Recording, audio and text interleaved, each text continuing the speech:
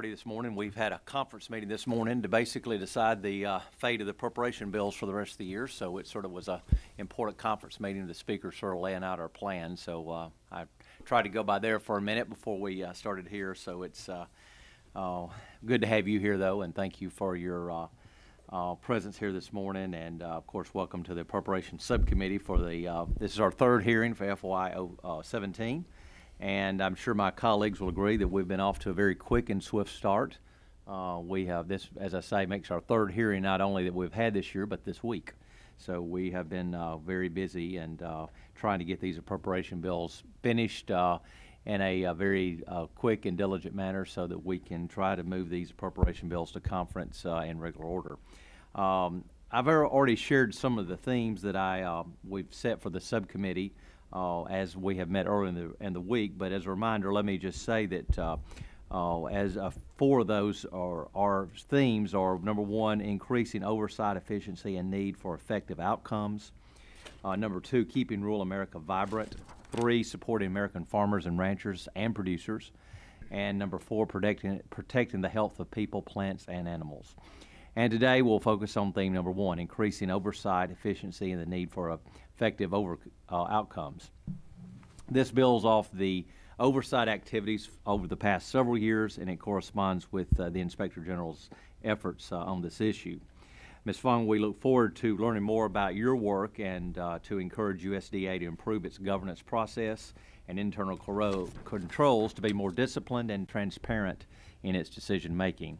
This subcommittee respects your work, and we appreciate your recommendations on ways to continually improve the management of a large, complex, and important part of the federal government.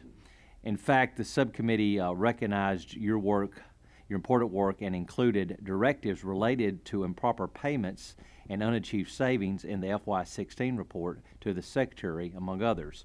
The committee also recognized your leadership among the IG community. Not only did you lead the Council for Inspector Generals on Integrity and Efficiency, which represents the entire IG community, but your work won every single one of the awards that the Council gives out in 2015.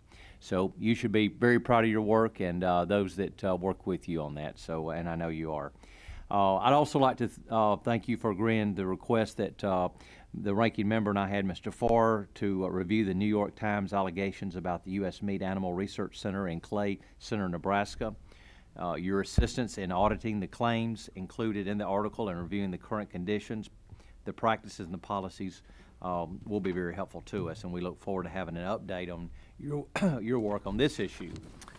Before I recognize the ranking member, Mr. Farr, for his opening statement, I'd like to thank him for his cooperation and his collegial working relationship that we have had on the subcommittee. While we sometimes have different priorities and sometimes maybe view things from a different angle from time to time, we both want USDA to be effective and efficient and implementing the laws and the programs that Congress puts forth. So with that, let me recognize Mr. Farr for any comments and opening statements that he may have. Thank you very much, Mr. Chairman, and appreciate the congeniality in which we conduct this meeting and this committee, and look forward to working with you. And I think it could be a very exciting year, or it could be a real tough year, depending on it's an election year, so there's a lot of uncertainties as to how people want to message Washington, and it all comes down to what the Appropriations Committee is doing, and certainly our job is to have some oversight of this agency. And I'd like to just thank all the people at the table, Ms. Fong and Mr. Harden and Ms. Coffey, for being here today. And you know, USDA is the partner for rural America. OIG, through your audits, investigations, and recommendations, help us make sure that USDA is a good partner. And I want to thank each of you for the hard work in this respect. Yesterday, Secretary Vilsack was here, and he commented on how frequently he hears, "I didn't know USDA did that," that it's a department with just incredibly broad jurisdiction. You know, when you think about all over the world in our ag advisors and embassies, our role here in this committee on the Future Commodities Trading Commission, on all the rural programs that go on. They just think it has to do with agriculture per se and not with so much with people and poverty. And you are the watchdog for all these programs, so I suspect you hear much of the same thing, that they don't know that you do all these jobs. Oversight is critical responsibility of government, and I always feel that sometimes we don't spend enough time in Congress with our oversight role. And it really is, it's nice to have you in helping us do that. I understand the request for FY17 for OIG is a modest $5.2 million increase. We know investments in OIG provide significant returns, and I'm confident we will hear today that OIG will continue to provide great value to USDA and to the people the agency serves. Like the chairman, I'm interested in hearing a follow-up on a couple of previous issues that we talked about in the past year. Problems with the information technology improvements in the Farm Service Agency, and as the chairman talked about, the animal welfare problems at the Agriculture Research Services Usemark facility. I'd also be interested in your evaluations of outreach to veterans and outreach to new farmers. I look forward to your remarks. Thank you, Mr. Chairman. Thank you, Mr. Farr. Ms. Fong, the floor is open for your opening statement, and we look forward to hearing that. So you may proceed. Thank you, Mr. Chairman and Ranking Member Farr and members of the committee for your very, very warm welcome. And we always appreciate the opportunity to come up here and talk with you about the work we're doing, the challenges we're seeing, and what we plan for the next fiscal year. And as well as addressing our FY17 budget request, as you all have mentioned. As you know, OIG provides audit and investigative services to help USDA deliver its programs more effectively. That has been and continues to be a challenge for all of us. Overseeing the effective delivery of USDA programs is a significant challenge, and I appreciate the fact that this subcommittee recognizes that. We believe that this challenge requires a sustained focus on excellent management at all levels of the department. Through our work over the past year, we are seeing that the highest policy levels of the department have shown leadership and commitment in this area. But at the individual agency level, implementation and follow-through has been uneven. And particular issues, areas that come to mind in terms of how the department is addressing its challenges, I think of our work in cybersecurity, the work on improper payments, financial management, IT investments, and procurement. In order for the department to make meaningful progress in these areas, we need to have concerted effort across all of USDA. And so we definitely appreciate this committee's keen interest in those management challenges. I know you have my written statement. It highlights many of our key accomplishments, so I won't go into that in any great detail. Just want to highlight for you a couple of things. In the food safety area, we had a very significant case on egg recalls, came to fruition this year, involving salmonella and bribery of an AMS employee as well. That turned out very well. In the area of food safety, we are also looking at AMS's procurements of fruits and vegetables, USDA's response to antibiotic resistance in livestock, and ARS's handling of sensitive technology. In response to this committee's interest, as you've mentioned, we are doing quite a bit of work at USMark, and we will be very happy to elaborate on that in the question and answer portion of this. We also spend quite a bit of our time on the benefit programs at USDA. I think you all know that the SNAP program in particular represents a huge portion of the portfolio. And so we devote a significant amount of our investigative resources to that, and our statement goes through the results that we have gotten for our SNAP investigations.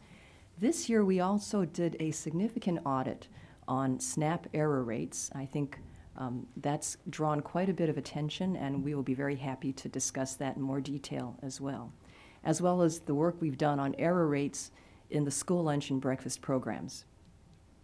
In the farm program area, We do work on farm programs, crop insurance, and conservation programs.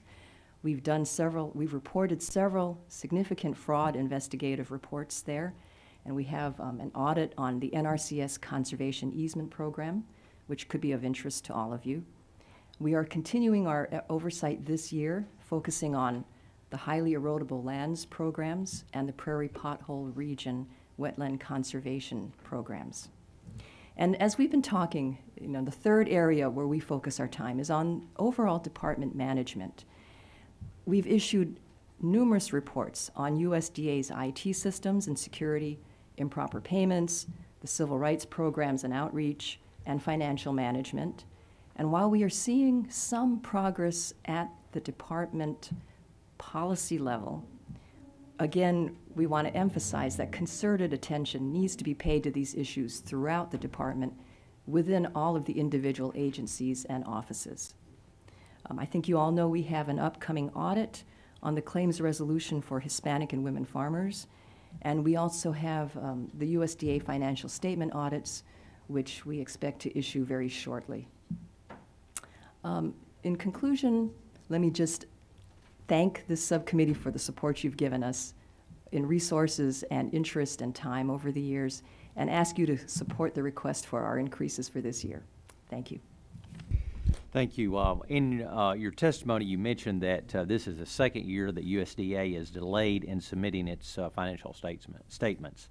In particular, you mentioned that problems are ongoing between the U.S. Agency for International Development, USAID, and the Commodity Credit Corporation.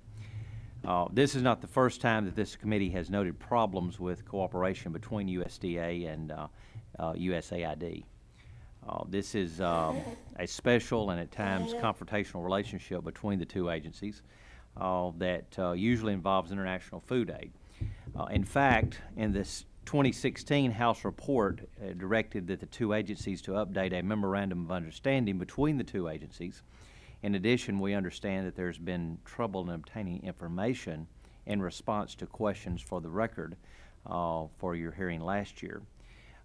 What my question would be is, would ask you to describe in as much detail as you're allowed to do so, the outstanding issue or issues between the Commodity Credit Corporation and USAID regarding the financial statements. Okay, let me just at a very high level inform the committee of where we are on this issue. As you all know, the financial statement audits are usually due to OMB on November 15th. This year, and the Commodity Credit Corporation is one of the 6 standalone audits within USDA, which all roll up into the overall consolidated audit of the financial statements. This year, because of, I think, challenges in the process of getting the financial statements for the CCC completed, the department requested an extension, and the auditor for CCC is KPMG. They have been working very closely with CCC to obtain the information they need to issue an opinion. We believe the deadline, as you know, the deadline for providing these audits to OMB is today. The extension is today. We anticipate issuing that audit for CCC this afternoon. After we're done with this hearing, we'll go back and finish our work. And then the next step will be to issue the department's consolidated financial statement audit based on the roll-up of all of the audits for all of the pieces of the department. The deadline for that opinion is also today. And at this stage, we are on track to issue that one this afternoon, the consolidated for the department. We will issue the reports to the department and to OMB, and we will make sure that we provide them to you as is our normal process. And we will be available to brief if you all are interested in that once we issue the reports. Okay. Is this regarding this relationship between the USAID and the Commodity Credit Corporation, is this, has this been an ongoing issue that you have observed? This one is fairly new this year. I mean, it's not a bone of contention, say, between CCC and USAID. The matter was whether CCC could provide sufficient evidence to the auditors, and they have to work through USAID in getting that evidence to form an opinion. That's where it was, and being able to provide the necessary evidence of the transactions. That's in particular what happened this year. But has there been in the past ongoing issues? I don't recall, but I will look into that and provide a summary. There has been different issues with CCC over the years, but I just have to look into it. What about the department as a whole with USAID? From a programmatic standpoint, I don't know that I've done any recent work to be able to speak to that. Okay, all right. Around this time last year, you know, a lot of us were shocked to learn about the accusations in the New York Times about the alleged mistreatment of animals at the U.S. Meat Animal Research Center.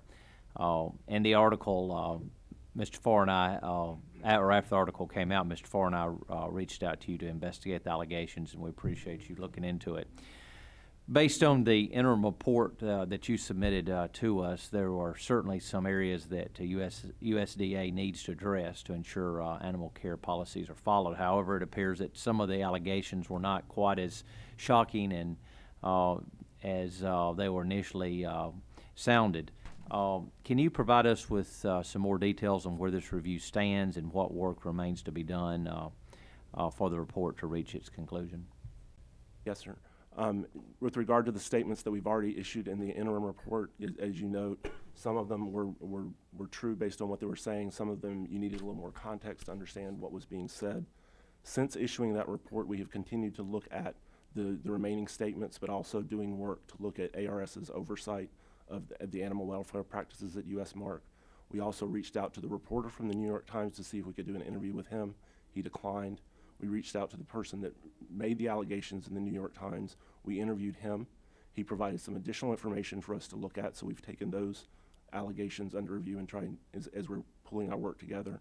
We're also considering allegations and complaints raised by other interest groups. You know, different animal welfare groups submitted stuff to us once they knew that we were looking at it, so we're evaluating that information as well.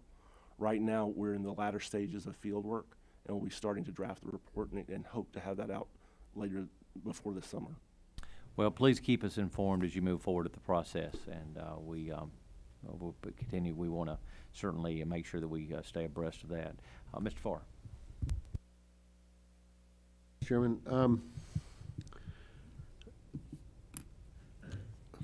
I'm completing about 42 years in elective office, and before that, I first job was working for the legislative analyst in California, which is sort of the OMB office, only it's a little more, it's more powerful than that in the legislature. One of the things that struck me was that we would discover where the law was written and just sort of ended up having unintended consequences. I mean, it didn't get what it wanted. I mean, then you could just slap a lot of this was in education on testing and things like that, and you could just slap the schools or for not teaching right, when indeed the question in the law, or the goal in the law was awkwardly written, so you couldn't need it. And I was just thinking, you're talking about error rates and things like that, and that the fact that OMB is sort of coming on to you and saying, you know, I guess this OMB guidance notes are that there's some concern that they're overreaching.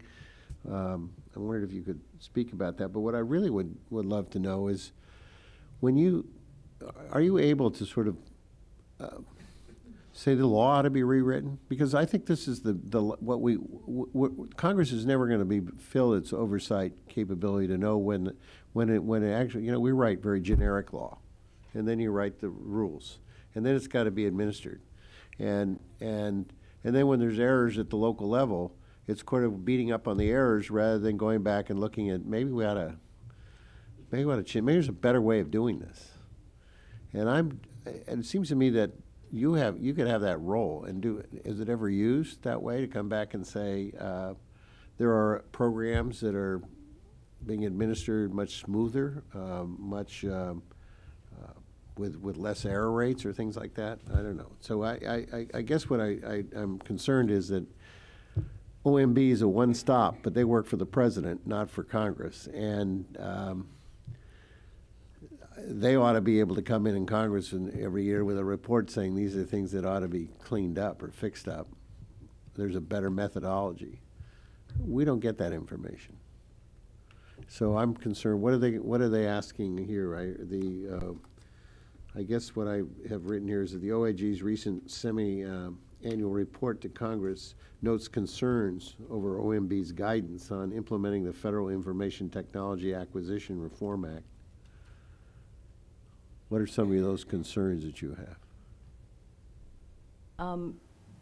That's a good question. I believe FITARA, which is the law that you're mentioning, was the purpose of that was to bring some discipline and improve IT acquisition processes within the government. And overall, I think that's an admirable goal. And I think the Act itself has some very good provisions that will allow the CIOs at each department and agency to really get a handle on the investments and to make sure that investments within a department are consistent and abide by the standards. Where we, I think, had a concern had to do with the particular role of the IG and our independence and how we interact with the CIOs and the agencies. We are working with OMB to clarify that, and I think we're on a very good path with that. But since it is a fairly new law, I think the proof will be in the pudding. You know, as it starts to get implemented, as you note, we'll see how things actually play out, see whether it's having a good impact. And as we look at IT investments within the department, we may have some observations to offer in future years. And that actually is one of our budget requests for FY17, is we are looking for some additional funds to allow us to audit significant IT system investments within the department to make sure that they're on time, they don't go over budget, they actually accomplish what the program managers want them to accomplish. You know, I think a key example that you all are aware of is the whole MIDAS system and how that developed. You all asked us to do some audit work on that because of concerns. So do those recommendations come back to us as that in pretty measurable ways in which we as legislators can fix it? Well, the way that we would surface concerns and recommendations would be through our audit reports, generally speaking. And as we look at systems, for example, MIDAS, we made recommendations to the department, I think, and because we forwarded the reports to you all, you are very aware of what we were finding there. Similarly, when FITARA gets implemented, as we look at how the CIO and the departments implement it, and we start to audit some of the systems there, we will be able to assess whether it's effective.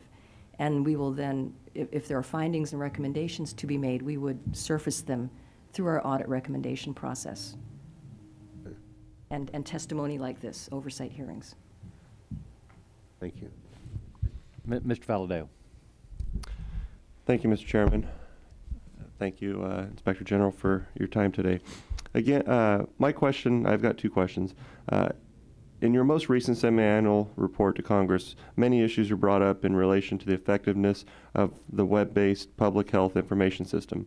One of them which is the observation that the web-based system could only be used by inspectors when they had an adequate internet connection.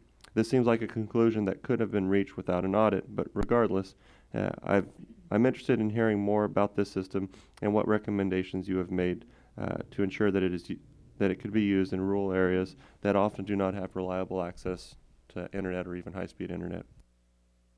Yes, sir. Thank you for the question. As part of that review, we went out to a certain select number of plants. I don't remember the exact number right off the top of my head. But as our auditors were there, they observed that the inspectors were trying to get on the system and they couldn't. Sometimes they had to go outside the building in order to get a connection. So we raised that issue with FSIS. During the course of our work for that audit, FSIS made some changes that they said were fixing the problem and bringing speed to the connections, if you will. We listened to those, so we did not, and thought about them, and decided that it wasn't appropriate to make recommendations at that time because they said they had made changes and we hadn't tested those yet.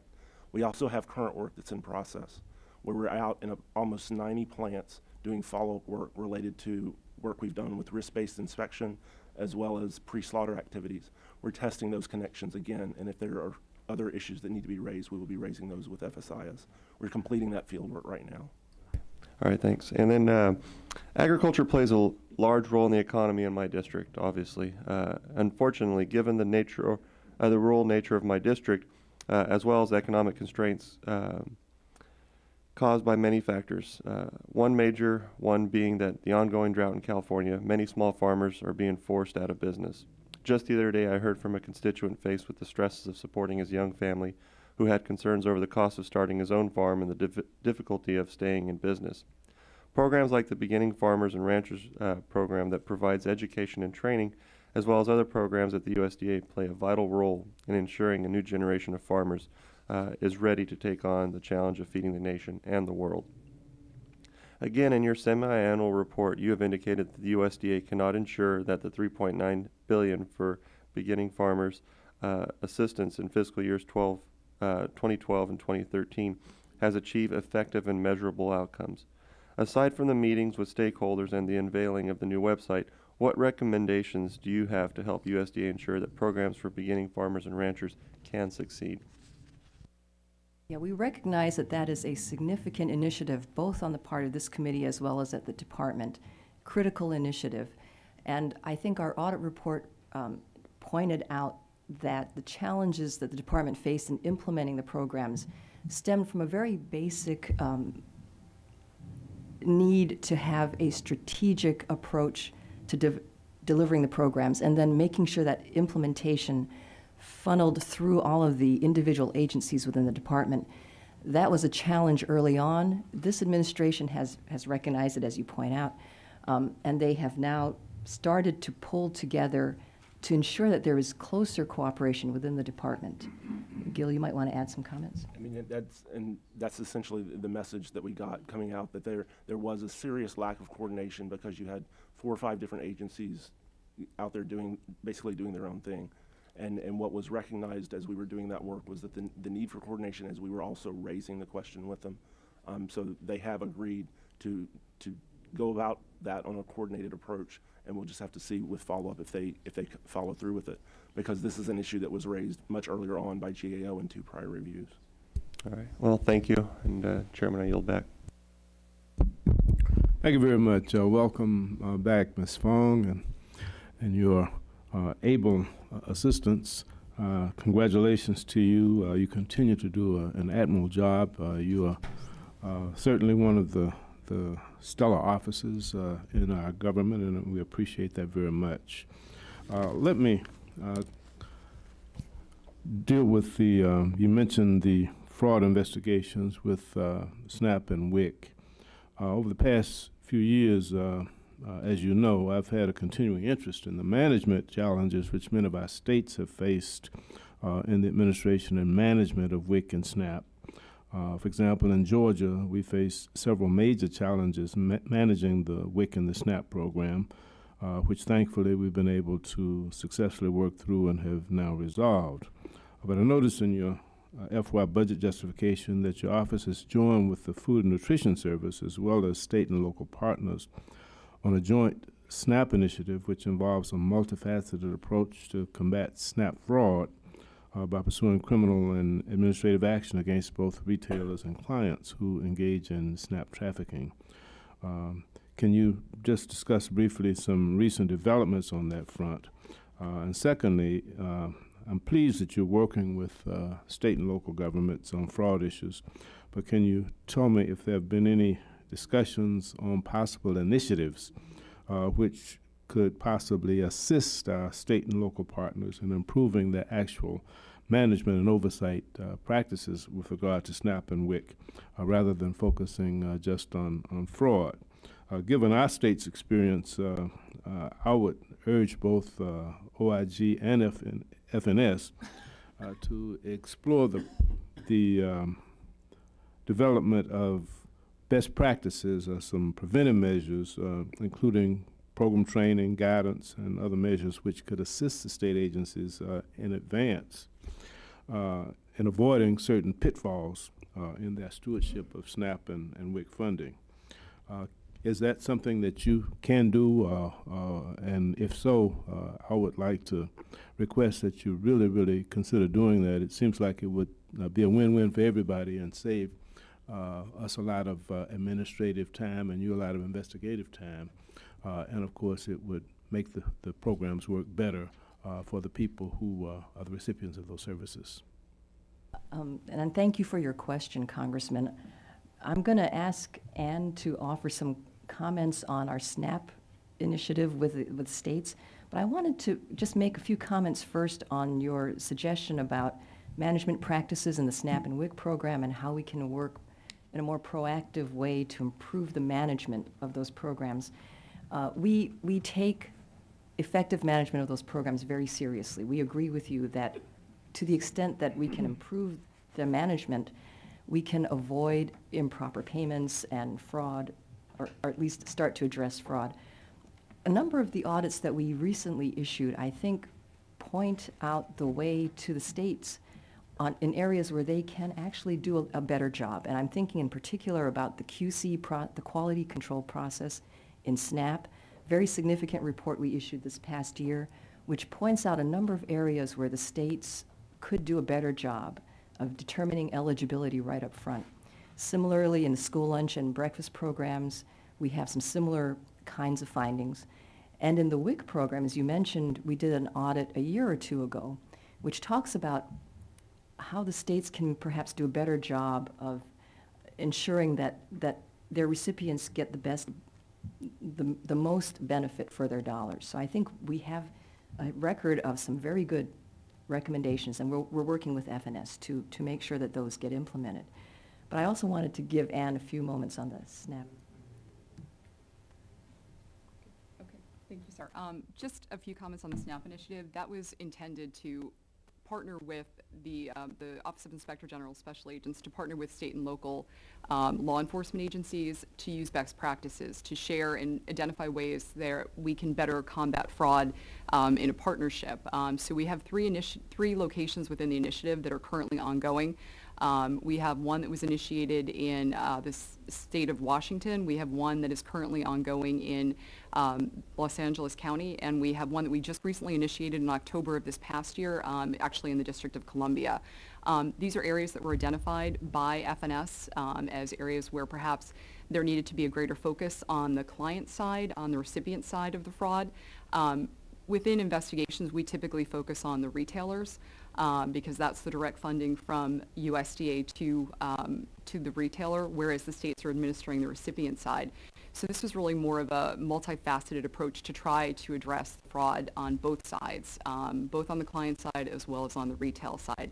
Those investigations are currently ongoing, so I'm somewhat limited as to what I can offer from a results perspective, but we would be more than happy to provide that information to you when we're drawing them to conclusion. When you go at the client, if the administrators, the management team were on the team in the beginning, then the clients would not be able to commit the fraud. If they have best practices and they're employing best practices, it seems like it would prevent the fraud from occurring. I think probably from the perspective of that really goes to the eligibility issue relative to the clients. And, you know, I do believe that most of the states, and Gil can correct me on this, focus much of the funding on the front end, looking at the eligibility requirements as opposed to the fraud side. And so, you know, with respect to being able to engage, it would be difficult for us to say that individuals who are legitimately eligible to receive the benefits would not still traffic potentially.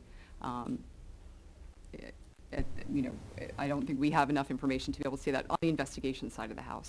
So is there an education program to make recipients aware of the penalties that would result from trafficking? I mean, it seems like that an education program or warnings when people are being processed and when they receive the benefits, that there ought to be some communications that some admonitions Would that not be a helpful practice, a best practice?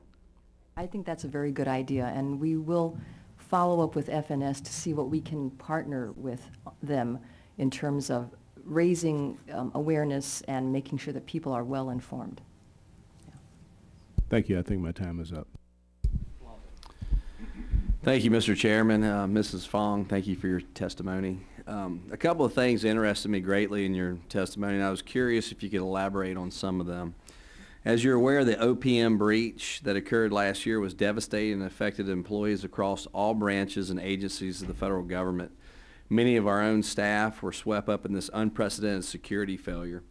What effect did this breach have on USDA employees, and specifically its critical information like program beneficiaries and other sensitive information? Yeah, you raise a very good question. When the breach occurred, we immediately asked ourselves, what is going to be the impact on USDA? And we were thinking about it in a number of ways. We were thinking about it both in terms of individual employees as well as program participants, systems within USDA, what are the vulnerabilities and what do we need to do? And you know, I think you're right, many of the USDA employees were affected personally. OPM is got the lead in terms of dealing with that issue. Where we focused our attention was on sitting down with the department, the CIO, the Chief Information Officer, and with the policymakers to say, look, these are the issues we have seen at USDA over the past few years in the area of information technology security. We have seen vulnerabilities. We have consistently reported these vulnerabilities. Here in a package is what we are seeing overall, and these are the issues we think you really need to be focusing on, because I think we all recognize that these threats are not going to go away. We believe that we have a good dialogue with the CIO's office and with the policy level at the department, and we believe progress is being made. Of course, there's always room for more progress. And to build on that, I mean, we do have a very strong relationship with the CIO's office, both the current one as well as former ones. But as Phyllis said, we talked to the new CIO as he came in to identify the different things, and we meet with him periodically just to hear how things are going and make sure that we stay on top of stuff. Going forward, do y'all have a plan for perhaps preventing something like this from taking place again? Or is there just a lot of identified weaknesses just waiting to be closed? Do you feel like you've closed that technological gap, or are we still at risk? And that's for Mr. Harden or Mrs. No, Fong. and let me offer a few comments, and Gil, you might want to jump in. The challenge that we have at USDA is that the department's IT security profile is not good, and we've reported that for many years. In order to really turn the corner on that and to put the department in a good position, it's going to take a lot of effort, not only at the CIO department level, but at the individual agency level, because individual agencies within USDA are responsible for their internal security measures. And what we are seeing is that some agencies are better at this than others.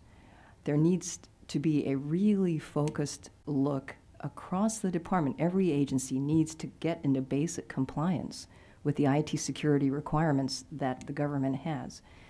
You know, until that's done, and that will take some time.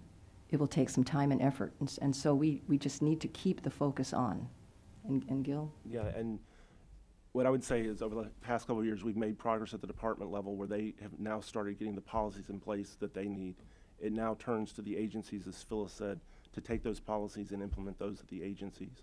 There's over 30 agencies at the department that all operate their own IT systems, and so it does take a while, but our annual IT security reviews with FSMA touch on this and bring it forward every year. There are a number of open recommendations that haven't been closed, and we continue to work with OCIO to address those as well. Is there any form of perhaps a whip or carrot type to make the functional managers take this serious? I mean, I know cybersecurity is a huge issue now, and it's been a huge issue, and we've talked about it. We started whispering about it, and now we're talking about it, now we're screaming about it. It's ongoing. We know there's bad actors out there that, for whatever reason, they're probing and trying to hack into our information. It varies, I guess, depending on country. But is there a whip or carrot? I mean, you know, one thing that I've seen a lot in the government, it just seems like there's no means to punish poor behavior or irresponsibility. I mean, you know, people get written up. You get written up enough, you get transferred to another agency, but you're really not punished. And I'm just curious: is there a whip or carrot? Has it been adopted into the methodology of the department? The way the CIO is structured, and as I understand the underlying legislation, there isn't that whip and carrot that the CIO at the department has over the CIOs at the agency. So there is a lot of education and encouragement. As the OPM breach occurred, and as we were talking to the department, and we were briefing the secretary on the issue, one of the things that he is using now, and we have seen his scorecard for this that he gets on a weekly basis in terms of how agencies are doing on IT security. And so we continue to monitor that to see, and he uses basically a red, yellow, green type score to see if people are getting better, and that's their way of monitoring it. You mentioned 30 different CIOs. Have y'all thought of data consolidation at any point? Is that perhaps a recommendation? I know Department of Homeland Security's done an extremely good job, and their information is extremely sensitive, and I haven't heard any of their data being breached. I'm just curious if that's something that y'all have thought about. I know we've had some discussions. I'd have to go back and think about the depth of those discussions that we've had, because I know the department has done some things. I'm just not well versed on those immediately. Well, as large as our government is, there's always a best practice out there, and so hopefully y'all can find the best practice and not recreate the wheel. So with that, thank you. And it's always good to have a fellow Mississippian, and especially a fellow CPA testifying in front of us. Thank you, Mrs. Fong. Ms. Pingree. Thank you very much, Mr. Chair. Thank you so much for being here today and for the work you've been doing and explaining to us today.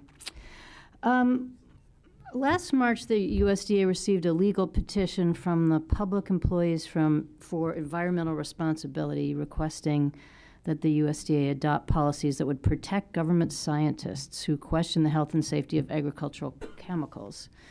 Then Reuters reported that USDA scientists were having their work censored or suppressed, especially when it related to neonicotinoids or glyphosate, and especially when it conflicted with agricultural industry interests. In May of 2015, your office received a letter from advocacy groups urging you start a thorough investigation into these reports of censorship. The letter mentioned some scientific evidence about linking glyphosate with the destruction of milkweed, which is obviously the primary food of monarch butterflies. I don't have to tell you all this, but there's certainly a lot of concern about the decline in monarch butterflies, and while it would be unthinkable that there would be any kind of censorship at the department, if it was also having an effect that it was detrimental to protections for pollinators, I think that would be even more of concern.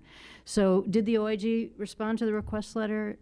Will there be an investigation reported about the reported censorship of USDA scientists? Will you make the information publicly available? Let me offer some comments on that, and then Gil might want to offer some.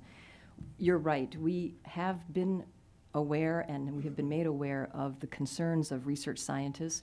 We received the letter. We also have, our hotline has received complaints as well. This is an issue that is very troubling, and we certainly take it very seriously.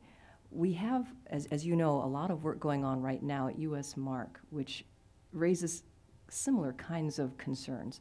And so given all of that, we've looked, and we have an audit in our plan to assess whether or to what extent, whether or to what extent there may be concerns, and whether there are any bases to these concerns on the part of research scientists. I think we're formulating an approach right now, but we plan to do that work this year. And certainly when we do our work, it will become publicly available when we're done.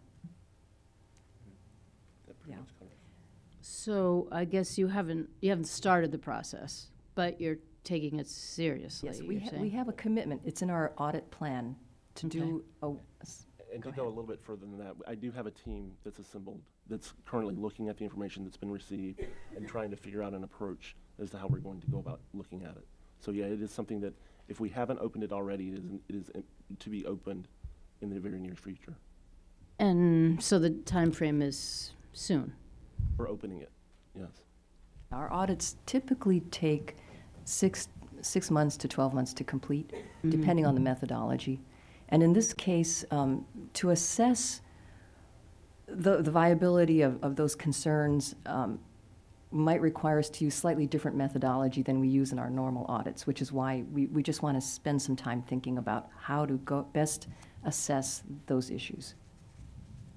So without getting too detailed, are you looking at the censorship aspect, the blower aspect, or are you kind of taking a comprehensive look at what's going on here? And were you saying in your answer to me that you had some of the similar concerns at the mark?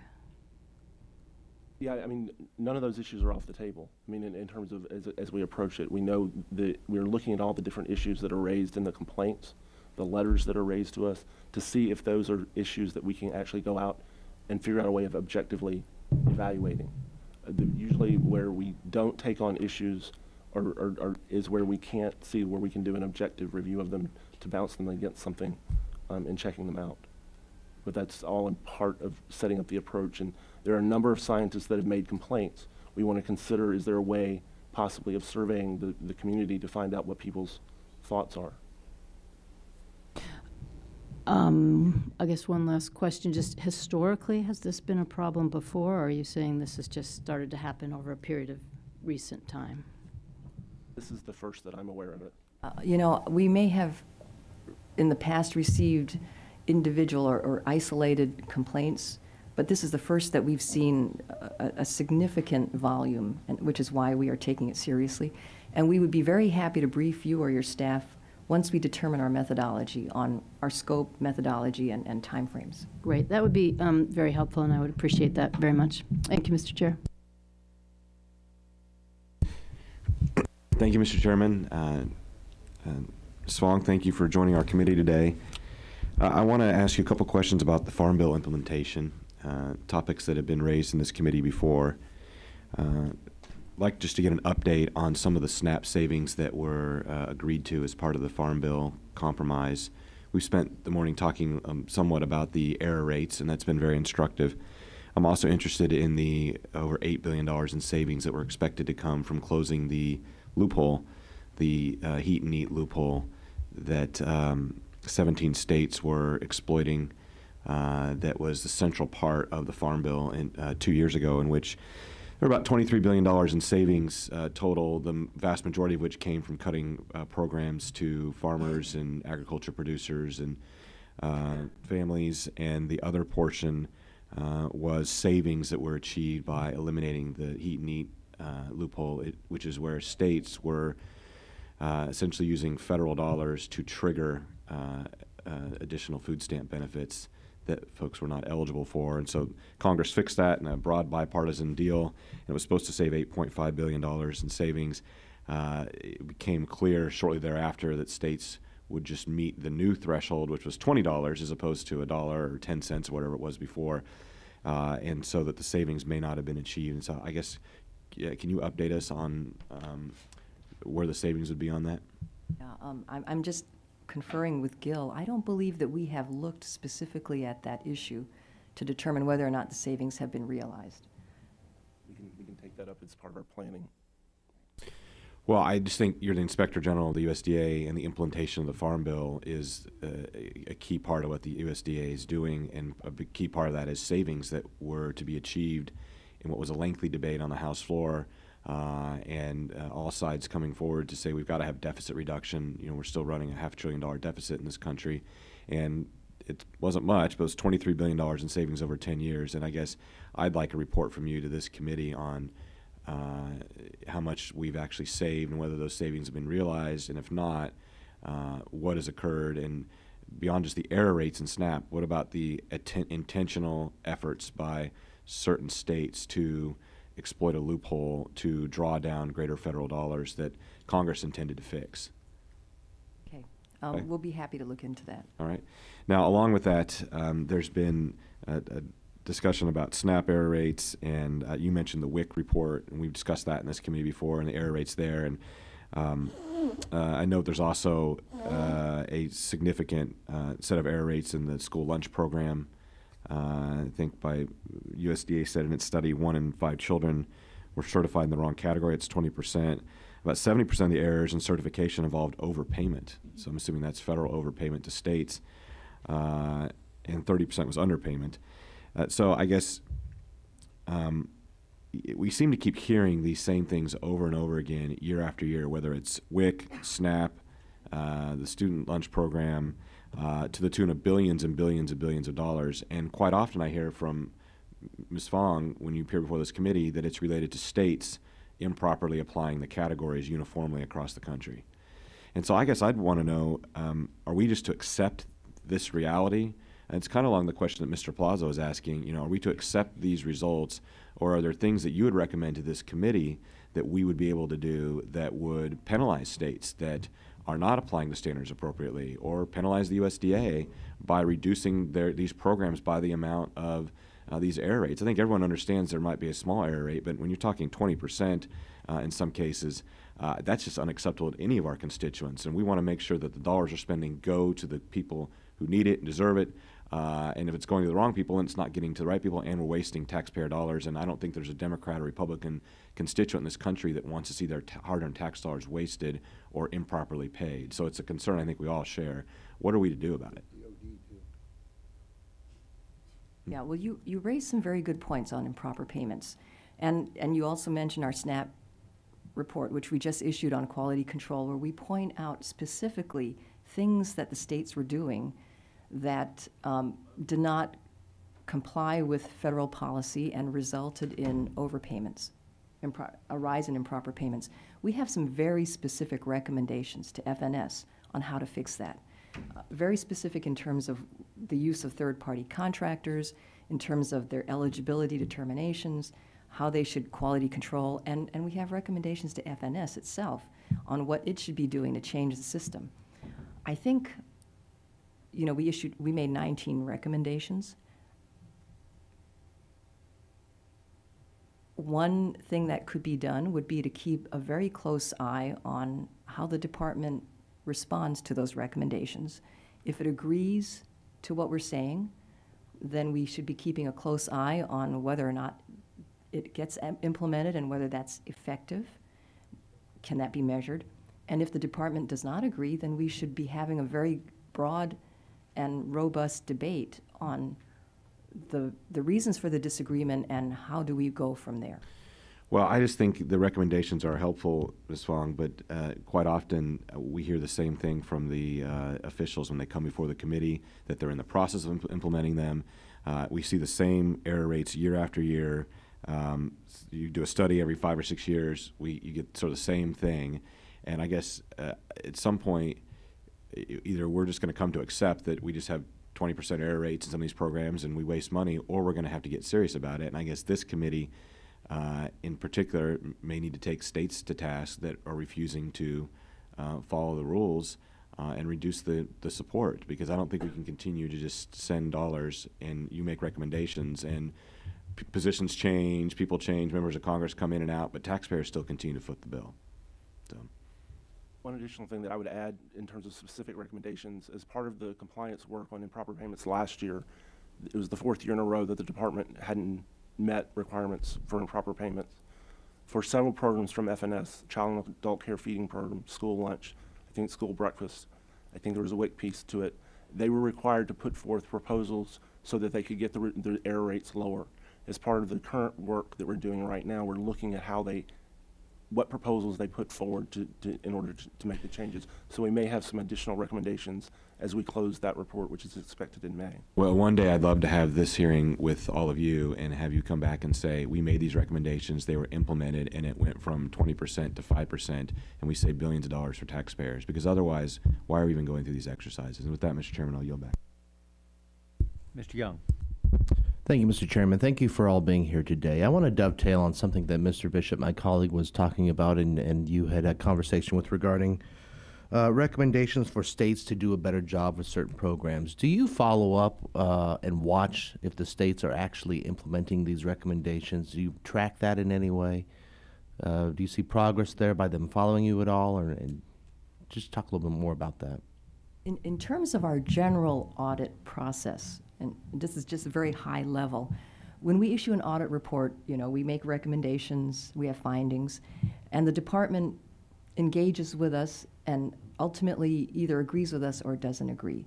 If they agree with our recommendations, there's a whole process by which they are expected to take corrective action and then to report when they're done so that we have a record of the fact that they have reported that they have finished corrective actions. How often do they make corrective actions? What's the Well, Vegas odds here? I don't have under. the specifics. We could certainly get that. But Yeah. generally speaking, the department has a good record of agreeing with our recommendations. They generally agree ultimately with what we recommend. The corrective action piece of it may take them a little bit longer to implement, depending on how long they're going. Where I think your question is going is, do we or does somebody then come in and verify that the action has actually been taken and has it been effective in dealing with the underlying cause? And in some areas, when we plan our audit work, usually a few years after the initial audit, we will go back in and we'll look to see how those corrective actions are going. Did they really work? For example, right now we have work in food safety, FSIS, where we are going out following up on some very significant recommendations we made about 5 or 6 years ago to make sure that everything is working the way we think it should be, or the way the department thinks it should be. But we can't do that sort of on an annual basis. We do it as we plan follow-up work in the different program areas. You mentioned that it takes about 6 to 12 months to do an audit and investigation, depending on methodology, of course. About how many audits, investigations do you do annually? Well, last year we issued 38, Gil knows, 38 audit reports. And Ann, do you have the figure for investigations? So we track it a little bit differently. So we look at how many open investigations we have, and on an average annually. That was my next question. How many then are not finalized and are still open? And how long is your tickler list and that kind of thing? And how do you prioritize? Well, for investigations, we're a little bit different. Our time frame is a little bit longer than it is for audit. Our investigations can take anywhere from 18 months to 2 years to come to fruition because we're dealing with a number of judicial actions that have to take place. We go from a fieldwork stage to prosecutorial stage to final sentencing in our investigative work. So it's a little bit, we don't have a finite, we're not able to say finite, we've closed X amount of cases. On average, we have probably about 1,000 investigations that are open annually. And each day it differs. You may close an investigation one day and open an investigation. So it's hard for us to put a specific number the way that audit does. And they're all made public once? Our investigations are not made public. Okay. Where do your investigations come from? Is it internally you see something that needs to be analyzed? Is it from public pressure and advocacy? Is it from Congress generally? How do you decide what to investigate? So with respect to how we get our investigative allegations, they come from a number of the locations you just identified. We get them from the public. We get them through our OIG hotline. We get them from referrals from the actual USDA agencies as well. And so we have a number of steps that we look at to determine what we're going to pursue. It's a resource issue. It depends on the ability for us to pursue a criminal prosecution. A lot of our decision factor is, can we get a case prosecuted?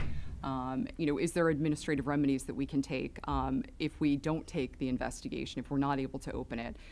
So we do get them from a number of different locations, and we have to assess each allegation that comes in to make that determination. Okay, and then just one final question.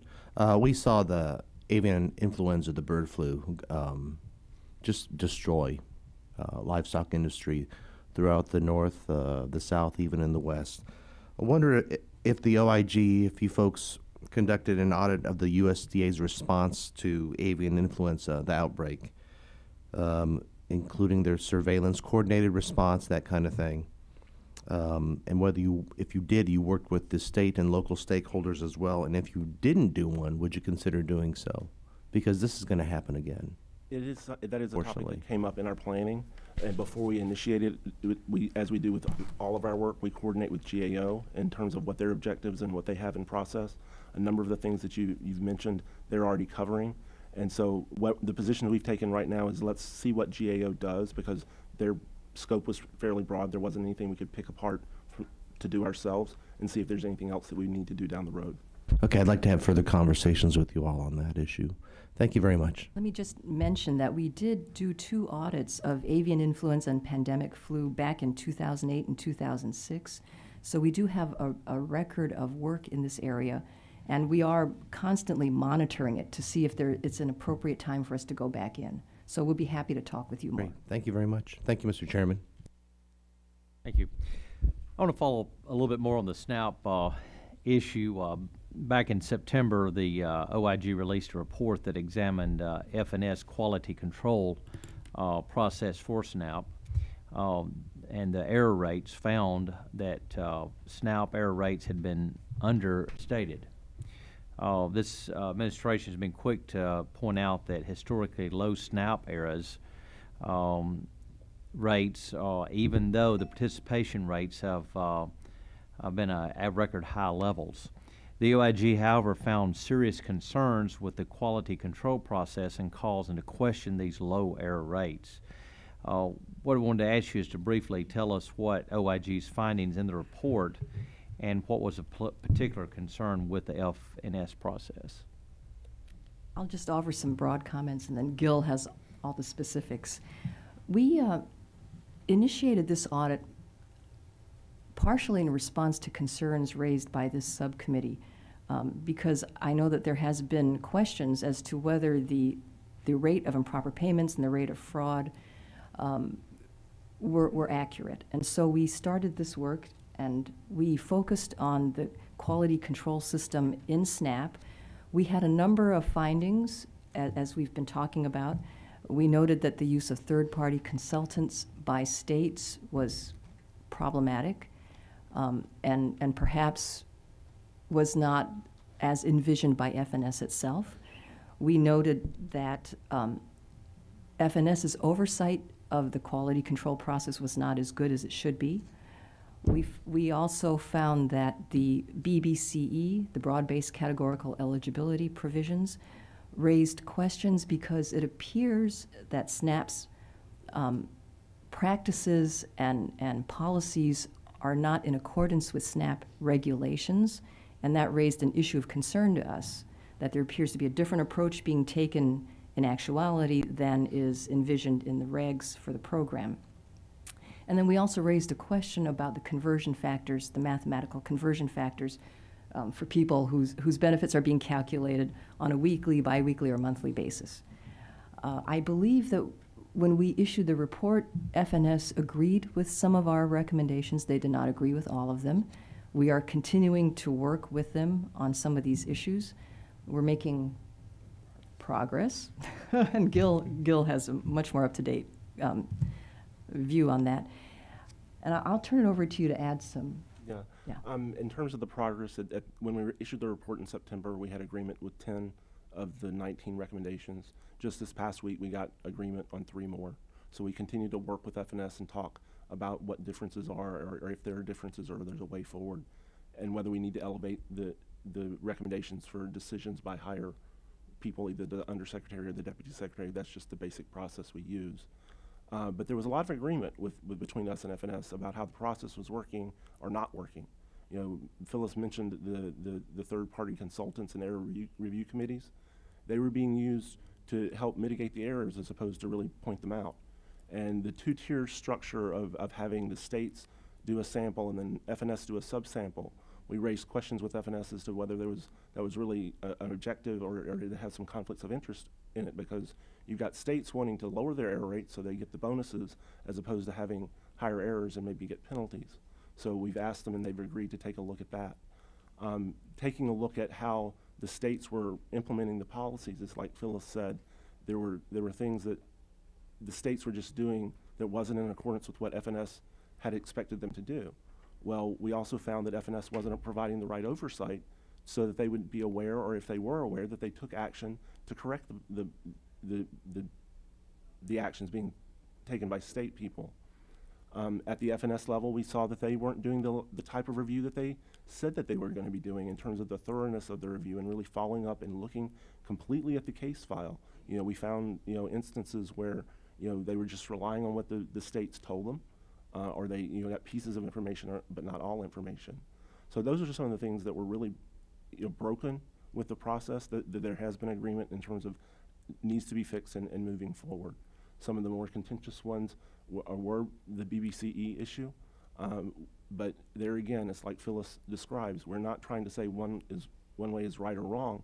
It does appear to be inconsistent with the underlying regs, and we feel like the General Counsel's office at the department needs to opine on what is the right opinion on that. And this may be a obvious answer to this, but the methodology used to formulate the report and the OIG's understanding of FNS process has been questioned by some. But do you believe that the OIG has accurately and properly evaluated FNS quality control process? I would say yes. I mean, we approached it how we do how we do any other review. We go out, we learn how the process works, we interview people, we look at documentation.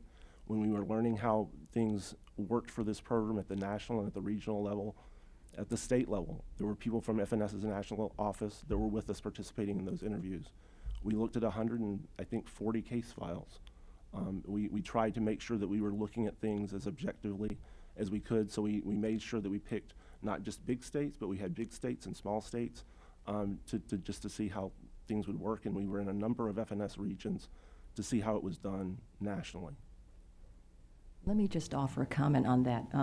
We're human beings, and there is a degree of judgment that we exercise under the audit standards. And so we're not saying that we're infallible. And certainly during the process of our audits, we learn a lot of things that we may not have known previously. And so we are open to discussion and reasonable dialogue back and forth. So I just want to say that, because we certainly don't want to say that we're always 100% accurate every time. But I will also say that we are subject to peer review every 3 years by another OIG. It's required by law. And we have just received our peer review opinion. It's a clean opinion. The HHS OIG came in and said that our work complies with professional standards. And so in that sense, we are following professional standards in terms of evidence and support and independence. So. Good. All right, thank you. Mr. Farr. Thank you, Mr. Chairman. I just feel I want to comment here. I've been in Congress for 23 years, and it seems to me what we fail to do, particularly in this committee, because we're dealing with these big expenditure programs that really involve people. I mean, SNAP is adults program, and school lunches are the kids program. Big expensive programs. But I think we dwell into to these issues on error rates, which I think is important to do, but we get so caught up in that we forget to look at sort of best management practices. And we ought to be just, we ought not be being, when we cut, squeeze, and trim on these programs, because we get angry with what happened in errors, is that then the people that get cheated at the end are the kids, particularly in the school lunch program. And this really doesn't go to you, it just goes to the committee, and what I hope we might, concentrate in the future is, how do we find best management practices? I've watched the way we give Social Security. We don't have people coming in and having to prove every year that they're, qualified for Social Security. When we put people in the military, when they go to feed them, we don't have a difference between officers and enlisted personnel. When we have kids at school, we never have a means test to get on the bus or a means test to check out a library tip. But when you go into that cafeteria, we have 7 different feeding programs. And you have got, the families, first of all, got to prove that they're poor. If you've ever seen that list, I mean, if you don't speak English, it's going to be impossible to fill it out. They've got all kinds of questions about your assets and things like that, capital investment. Those are words that people don't even understand what they mean. And I think what we do is we put all the emphasis that if you're poor, you got to prove it. and you got to prove it all the time. And when we really know where poverty exists, I mean, if school districts, and my school district complains that every year we have to go through this incredible bureaucracy of filling out all this paperwork. We've been a poor school for 40 years. We're the poorest part of town. It hasn't changed. And Vilsack was here yesterday saying America's poverty has not changed. It hasn't shifted around, it hasn't moved. It's in the same places that it was when we started the war on poverty. And so I would hope that our committee would think big about and really pressure our agencies to look and recommendations from you to come in with best management practices. I think we get in, it's so easy, particularly in school feeding programs, because I've been very involved in that, to find error rates. Because if you go in and talk to the people in the feeding program, they say, look, we have to assure every single day, we have to count that the kids who are getting the free and reduced meal are the poor kids. Not the hungry kids, the poor kids. Because if your family has more money, you may be hungry, your family may be dysfunctional, not preparing a lunch for you, not giving you money, never, and yet you go to school really hungry. So what happens is the school kind of, they chip in and carry these kids. And indeed, if they feed them, that's an error. So, I mean, what's wrong with feeding hungry kids? And I would think that we ought to think at how we're going to manage people. I think the SNAP system, I like it's big stuff, but it baits on a debit card. Why don't we have a debit card for kids or barcode this stuff so that they can report back? I hope our committee will start trying to clean up, in essence, poverty programs that make it very expensive to manage. Our Food for Peace program is the most expensive food in the world. We ought to be able to, what those countries want is money to develop their own agricultural economy. Anyway, that's just my high horse, and because we were looking at stuff, I thought I'd say it. But let me ask you here about, in December 2014, you issued a disturbing report on AIF's oversight of research facilities, the compliance with the Animal Welfare Act. This was your fourth highly critical report of APHIS animal welfare work since 1992.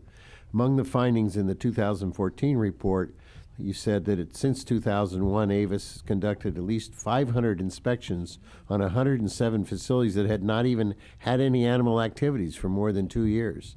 AVIS did not follow through its own criteria when it closed at least 59 cases involving grave or repeated animal welfare violations. Penalties were on the average of 86% below the statutory maximum level. Some of the other findings, some of APHIS's veterinarians and institutional reviewers were not adequately monitoring experimental procedures on animals. APHIS is our cop on the beat for animal welfare, and we have 1,000 registered research facilities with nearly 1 million animals used in research. So if the budget for the animal welfare, which in my view is unconsciously tidy, and it's only $28 million out of an $871 million budget for the agency, and with these minimal funds, their responsibilities are to oversee animal breeders, dealers, exhibitors, as well as research facilities. And so my question to you is, what needs to be changed to allow APHIS to fully implement the animal welfare regulations? As you said, we have looked at this a number of times, and we've made recommendations for them to improve their practices. I think I would have to go back and think about from a budgetary angle. I know that when we talk to them, we know that they're operating within certain constraints, so we're trying to work with them to operate to the best they can with what they've got. But every time that we go in and look at the animal welfare issues, there is something to report about. We're currently looking at animal welfare from the standpoint of marine mammals. Specifically the orcas and the dolphins, based on request. And we'll consider that question as we approach that as well. So the question, maybe if we get back to see what you can pull up on how we need to change to allow APHIS to fully implement the Welfare Act. It may mean more money, but it may mean other things. And I'd appreciate your recommendations. Thank you, Mr. Chairman. Ms. Fong, back to the issue of the implementation of the Farm Bill. Are you familiar with the 2014 Farm Bill provision that requested that the USDA create a Undersecretary for Trade? And do you have any understanding of where that is? I know we're spending money.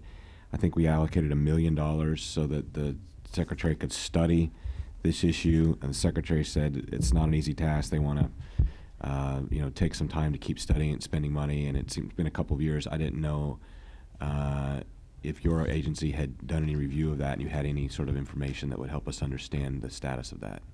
No, I think you're right. I'm aware of the provision, and I think the Secretary probably gave you the most up-to-date status that's available. We're not aware of any additional information on that. Yeah, but we are keeping our eyes on the study that was requested so that we can look at that as soon as it's available.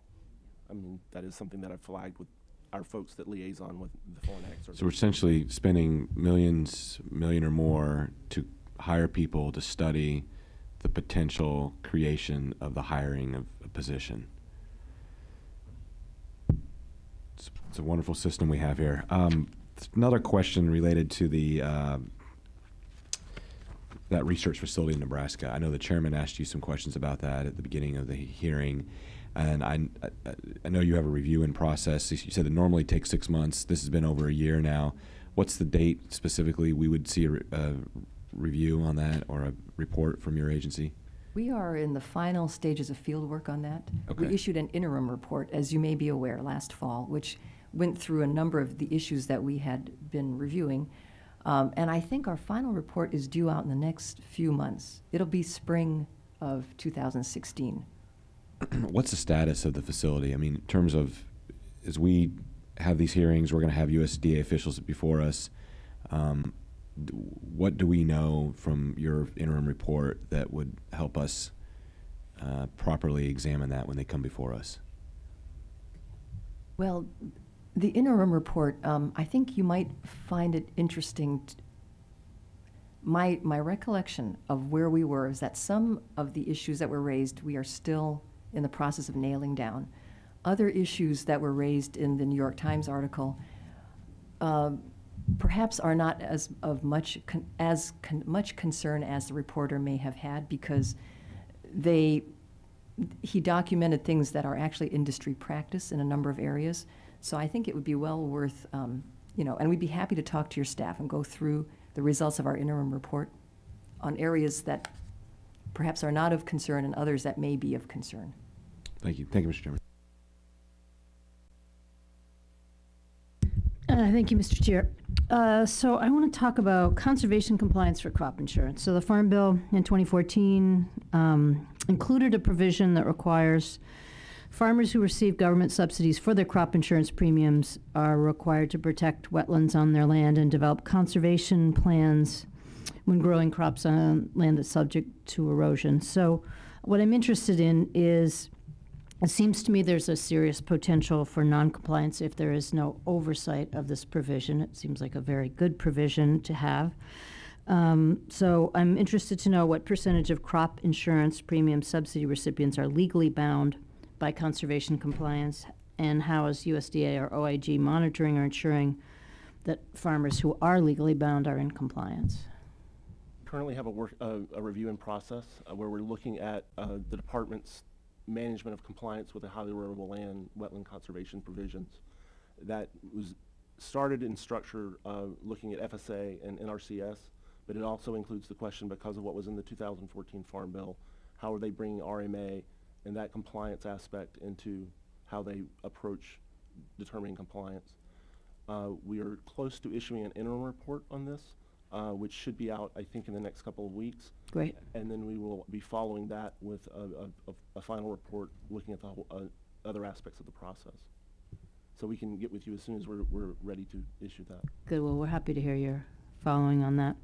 I would only just add one thing. We probably don't all agree on this, but in your interim report on Mark, and I'll be interested to see, it seemed to me that there were times when describing something as an industry norm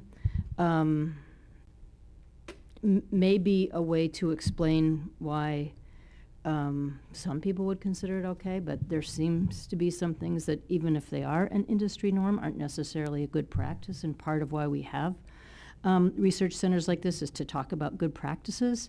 And just because some things are happening in the industry doesn't mean that's what the future of farming should look like, doesn't mean what consumers want, doesn't mean what's humane to animals, doesn't mean it's cost effective. There are a lot of reasons why an industry norm may not be an excuse for something that isn't right.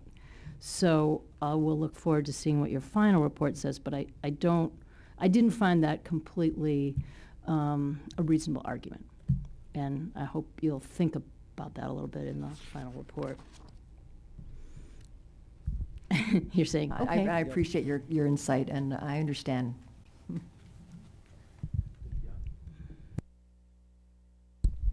Thank you for allowing me to follow up on an issue. I was kind of struck by our last conversation. I asked pretty pointedly, and it was an assumption that this was just a yes answer. I asked all your audits and investigations made public. Yes to the audits, but you said no on the investigations, and I'm having a little bit of a problem digesting that in the rubric of transparency and accountability. How would we know then if something's going wrong, if there's fraud, waste, abuse, mismanagement, criminal activity maybe? How would we know about it for the taxpayer? How would we correct that if we're not able to see these? And what is the rationale for not sharing these investigations? If it's a matter of privacy, certainly that can be redacted, I would believe. But what is the rationale here? Just in the course of the investigations, there are times when we are utilizing information we obtain through grand jury and other judicial processes which we cannot release publicly. So as a result, the reports are available, you can FOIA them, and if the report of investigation is closed and it would be potentially released redacted. We do also highlight our good casework in the SARC, the Semi-Annual Report to Congress. And additionally, there are certain investigations which we are required to make public, such as our wildland fire fatality investigations. We are required to post the findings from those investigative results publicly. And we do turn the information over to, if there's something that we identify that's a systemic issue, we'll share that information with our counterparts in audit if it's something that they need to be looking at and perhaps they want to pursue from an audit perspective. Additionally, we would share our information. Our reports of investigation do go to the department officials. So if there's something that was to be addressed, the department officials are receiving that information as well. Is this a standard practice amongst all the departments and agencies regarding their IG office approach on this? Yes, my understanding. For the law enforcement entities within the IG community as well as the federal law enforcement community in general, that is a standard practice. Okay, so they're not made public in terms of releasing them, but people can find out what these investigations are, and you can share those maybe more detailed with members of Congress so we can ensure some accountability. Yes. Okay. Yes, Thank you. Sorry, I didn't mean to imply otherwise. Thanks for clarifying. Thank you very much. And let me just, I'm just going to discuss one area here. It's my understanding that some employees of the executive branch and the legislative branch, for that matter, that they may not engage in political activity while on official business. We kind of all understand that, including work hours, using official resources because of the Hatch Act and other ethical restrictions. But recently there have been anecdotal rumors that employees of the department have been engaging in some activities during the work hours. And my question is, what's your role? What's the IG's role in identifying and investigating that kind of activity? Is that a role of the IG, or is it Office of Ethics? Who would be investigating that when that occurs? So that would depend on the nature of the allegations. Normally, we work very closely with our Office of Ethics within our department. We have a very good relationship, so we would assess what the allegations were specifically. And obviously, if it's something that's potentially criminal in nature, we would absolutely open an investigation, or even if it really is a conflict of interest or some other prohibited activity, our office would pursue an investigation on that. And other than the Hatch Act, I mean, are there any other kind of restrictions that deal with it, or is that statutorily? Well, the Office of Special Counsel actually has the responsibility for looking at prohibited political activity. So if there are allegations, we also do coordinate our activities with the Office of Special Counsel to ensure that we're working in coordination on those matters. So if one of the employees in the department or a regular citizen suspected that there was, or that another employee was violating these restrictions, who would they go to? Would they contact OIG, the Office of Ethics? I mean, is it clear, and who would it be? It would usually be our office. We have, the employees have the opportunity to find us on site, or the general public can reach us through the OIG hotline, where they can file a complaint or an allegation or concern that they have, and those complaints are assessed by our investigation staff to determine what the best way to address them and handle them. Okay, and I take it they're confidential. That's correct. Of course, You yeah. have the, when you file a complaint, you have the opportunity, we receive them anonymously at times. They can remain confidential, or the individual can choose to allow us to disclose their name and information. So it's up to the individual filing the complaint. Now, do the rules differ depending on whether or not, the different type of employees, whether you're SES, political employees, GS Civil Service, are the rules different? No, I mean, they don't, the rules are the same with respect to confidentiality, is that? No, with the rules with respect to engaging in political activity. Yes, the rules are very different dependent on what category of employee you are within the federal government. SES employees have a different level. Political employees are allowed to do some political activities during government hours. So yes, there is a differentiation between what type of activity you can engage in, depending on what category of employee you are. And with where would you find how these different categories, what the limitations are on these different categories? Usually the department actually does provide training relative to ethics as it pertains to political activities, especially during election years. Additionally, you can go to the Office of Ethics website for the department, or contact them specifically if you have specific questions that need to be addressed. But your office doesn't have a summary of that you can make available to me, do you? I don't believe we do. So I'd have to ask the Office of Ethics, you believe? Yes, Provide that's that. correct.